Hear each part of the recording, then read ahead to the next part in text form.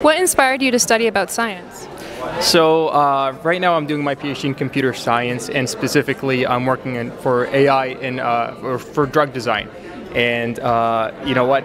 I hope that one day some of my discoveries might help people down the line in terms of their health. Hi everyone, my name is Georgia. I'm a first year PhD student at Brock University. I did my undergrad at the University of Thessaly in Greece, where I came from, and I specialize in clinical exercise physiology.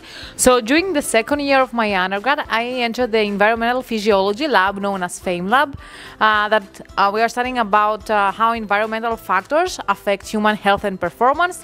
So that's how my passion about heat sensitivity and multiple sclerosis came up. And that's what I'm studying for my PhD.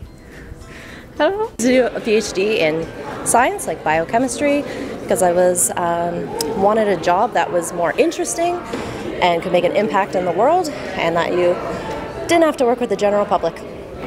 Growing up in the Niagara region, it's just like really beautiful. We have so much cool stuff around here that's alive, and it made me want to study biology. My mother, because she's a scientist, and growing up I used to look up to her.